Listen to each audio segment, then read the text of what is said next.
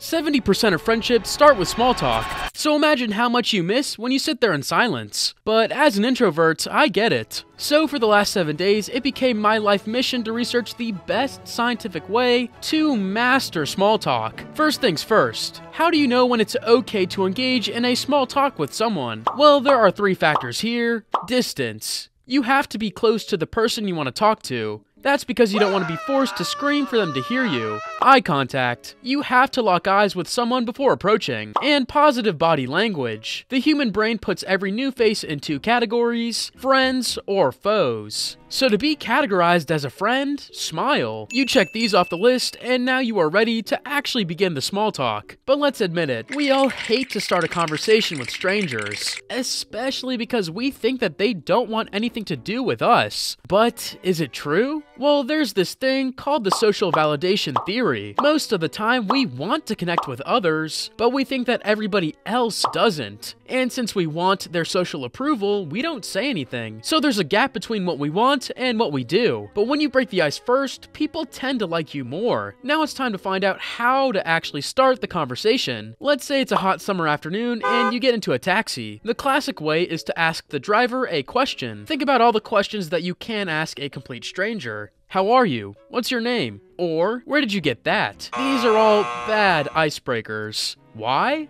Because all of them put pressure and give him the need to either explain, summarize, or justify something. So what's the better alternative? Observational statements. There are 3 steps that you have to take in order to create one. So let's take the same scenario. Step 1, identify the common ground. What is something that both of you are aware of? The heat. Step 2, bring up the common ground. Say something like, "Pretty hot out there, isn't it?" It's a casual and natural remark. You didn't try too hard by asking him a random, "How are you?" or "What's your name?" So the worst thing he can say is nothing. But in most cases, he will say something like, "Yeah, it is," followed by a smile. This is the cue you need to move on to Step 3, discuss the common ground. Here you add something to the conversation related to the subject. Something like, "It's crazy how much temperatures have gotten up lately." Once you are already in the middle of the small talk, the worst thing you can do is to let it fade away. Trust me, the awkward silence will be bad. But how can you prevent this from happening? By avoiding closed-ended questions and using open-ended ones. A closed-ended question is something like, "Is traffic usually this bad around here?" This is a bad question because it can be answered with just one word. On the other hand, open-ended questions sound like this: "Why is there so much traffic around here?" This question is better. It's more specific, requires more details, and it can't be answered in just one word. Usually closed-ended questions start with how, and they are used the most in society, while open-ended questions start with other words like why, who,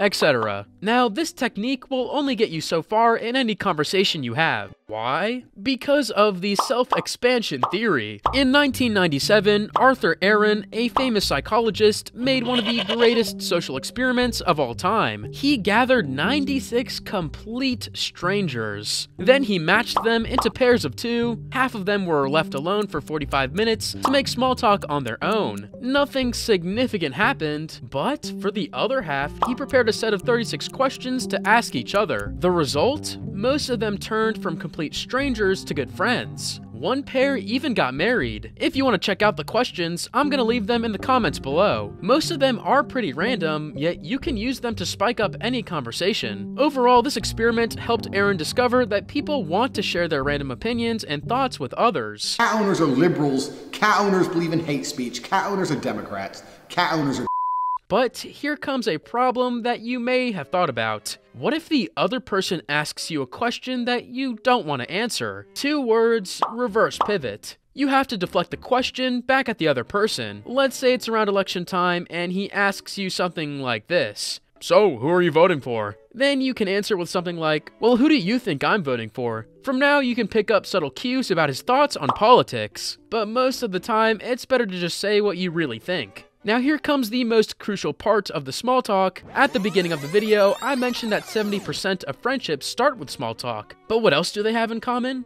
At some point, they all turn the small talk into something deeper. How can you do that? By following Benjamin Franklin's example. You see, Ben Franklin wasn't always a master when it came to turning small talk into deep conversations. But everything changed when he founded the Junto Club in 1727. There he learned that every conversation is made of two parts: the surface and the underlying material. Most of the time, the surface is all we share. That's because we're hesitant to open up about our personal lives. So he started to use some questions that help expose what others really wanted to talk about. These are called follow-up questions. So if your taxi driver says something like, "I used to play basketball a lot and dreamed of going pro," usually you will answer with something like, "That's cool to hear, man." But he doesn't want you to do that. He probably wants to talk about the frustration of his failed dreams. This is the underlying material, so ask him a follow-up question, like, what came in the way? So he will start opening up more about his past. But after you reach this deeper point of your conversation, you shouldn't go back to small talk. You have to keep the other person open. But how? By using the flattery insight. This technique is made out of 2 points.